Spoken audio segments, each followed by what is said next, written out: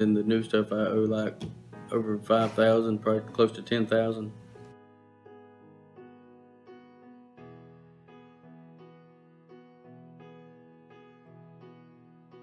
It was a DA fee and then there's a 35% interest fee for 3 consecutive months of missing. Like if you miss 30, 60, and 90 days, miss a payment, you get a 35% interest fee. Like it increases up to 35% penalty fee for not paying.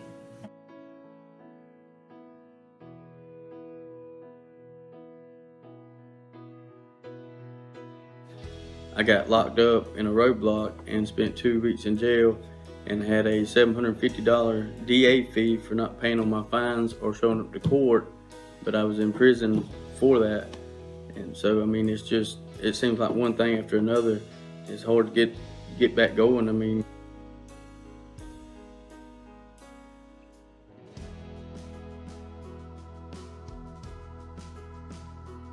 it's so much pressure on a person, especially if they're getting out of prison or something, so much pressure.